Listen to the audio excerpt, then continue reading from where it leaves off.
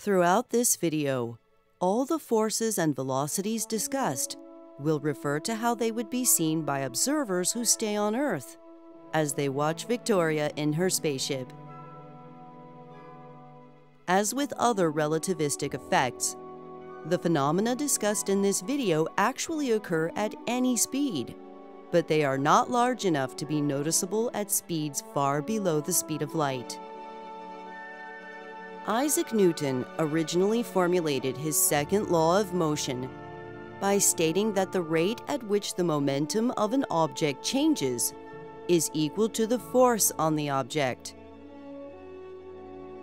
This relationship is still true in Albert Einstein's theory of relativity, but the definition of momentum now includes a variable we call gamma.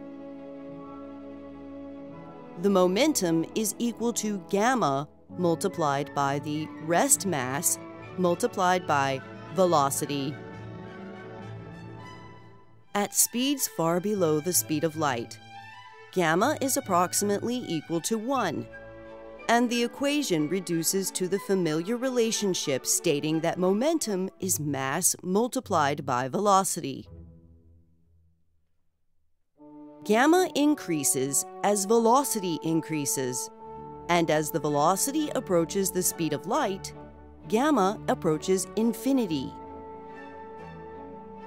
Gamma multiplied by the rest mass is sometimes referred to as relativistic mass. Many people insist that the word mass should always only refer to rest mass.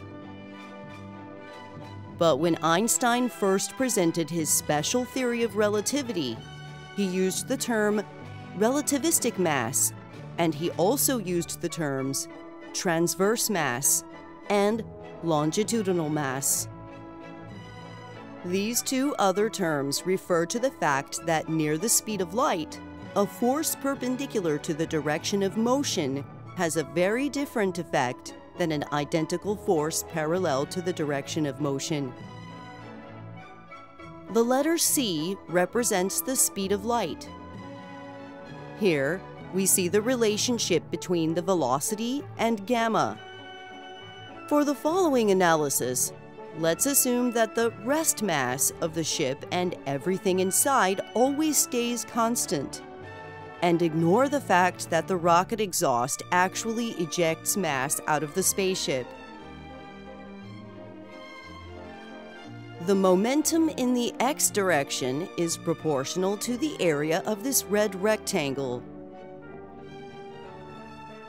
If we apply a constant force, the momentum will change at a constant rate, and hence the area of the rectangle will change at a constant rate. At speeds far below the speed of light, gamma is approximately equal to 1, and the rectangle's area changes at a constant rate by having the velocity change at approximately a constant rate. But at higher speeds, the area of the rectangle changes significantly, both because the velocity is changing and because gamma is changing.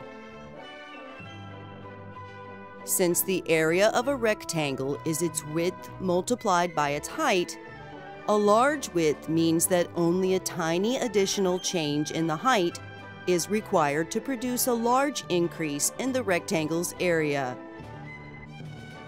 And a large height means that only a tiny additional change in the width is required to produce a large increase in the rectangle's area. So far, both the velocity and the force have been in the x direction. Let's now instead briefly apply the same force in the y direction, and consider the instant when this force is exactly perpendicular to the velocity.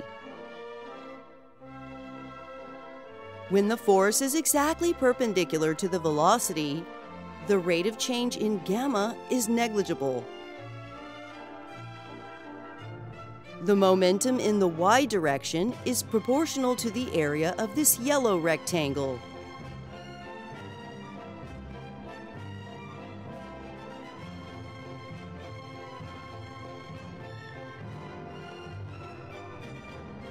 Since the magnitude of the force is the same as before, the area of the yellow rectangle will change at the same rate as the red rectangle did previously.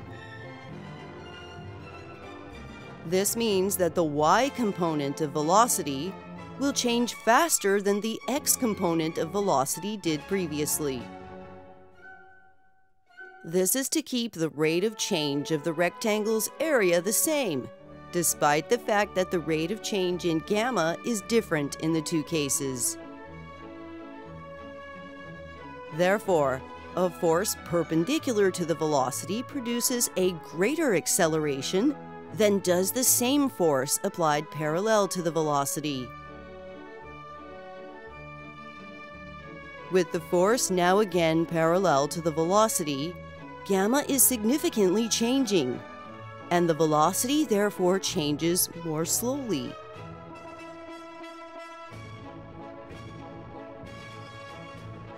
Here, a constant force means that the area of the rectangle will decrease at a constant rate.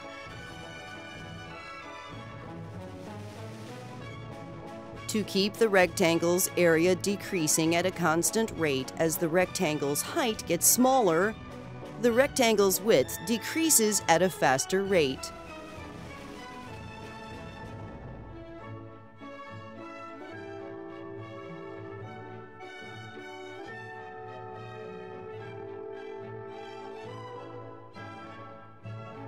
We have the following two different equations for acceleration, depending on if the force is perpendicular or parallel to the velocity.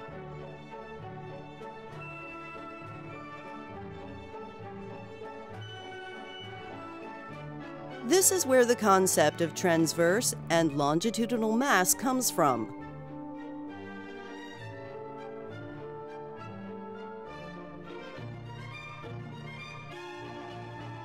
On a historical note, this is not exactly the way that Einstein originally described transverse and longitudinal mass, because in our case, we are describing all the forces, velocities, and accelerations from the perspective of the observers who stayed on Earth.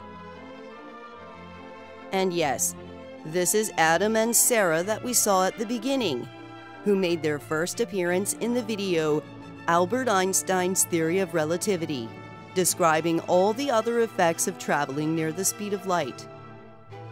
Victoria made her first appearance in the video Physics, Laws of Motion, Newton and Beyond, where you can see many more of her exciting adventures. Please subscribe for notifications when videos are ready. And if you are able to, please consider supporting us on Patreon through the link in the video description. Thank you.